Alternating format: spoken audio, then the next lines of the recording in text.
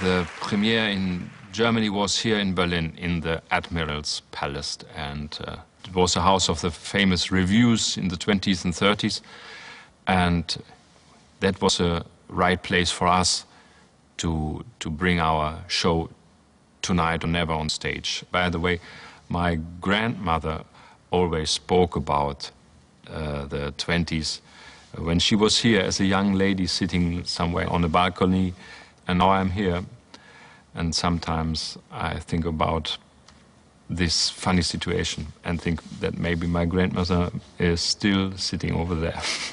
The songs may have been written at a time of worldwide economic crisis, but the words are always about love and the quest for happiness, and that makes them timeless. In early 20s and 30s Berlin, a bubbling atmosphere of tolerance and avant-garde prevailed. It was the era of the Weimar Republic, the first democracy in Germany. In architecture, art and music, new ground was broken. Names like Marlene Dietrich, Bertolt Brecht and Albert Einstein stood for the blooming culture of this epoch. Artists and musicians from all over the world met in Berlin to exchange their newest ideas.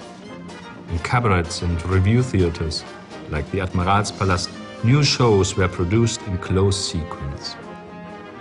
The lyrics of the songs reflected the turbulent times. It was a dance on the volcano. Although this was a period of economic restraint and great poverty, people streamed into the theaters and cinemas, driven by their thirst for everything new. These were the golden 20s, the era of the Weimar Republic. But the delicate planned democracy was crushed by the boots of the Nazis. I would never have dreamed that I would be able to find an audience for this repertoire outside of Germany. If anyone had said to me that one day we would perform at Carnegie Hall in New York, I would have called him a lunatic. That was the greatest experience of our lives. The precision of our choreographed stage performances may have a typical German quality, but our self-irony, our somewhat hyperbolic presentation shows that we don't take ourselves too seriously. And the fact that Germans can have a sense of humor is something that the audience outside of Germany does not expect. And this is our element of surprise.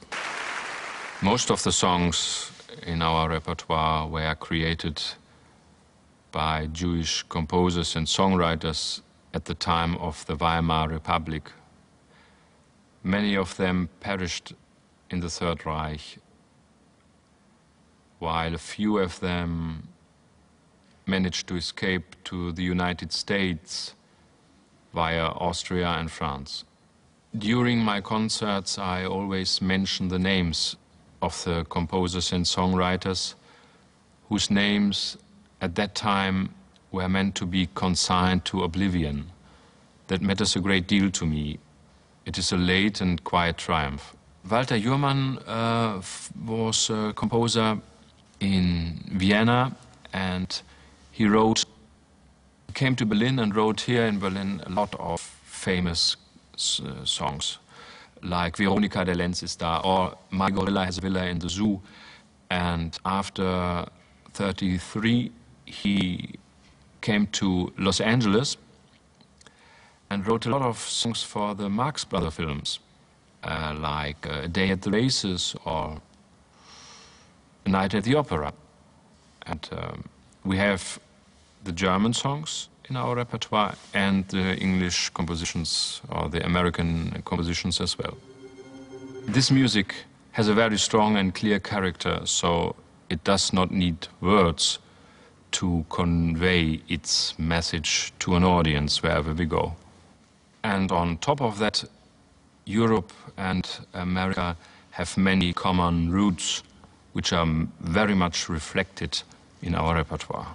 Over My Shoulder is something between this early German dance band music and the swing of in the American style, something in between, but very wild.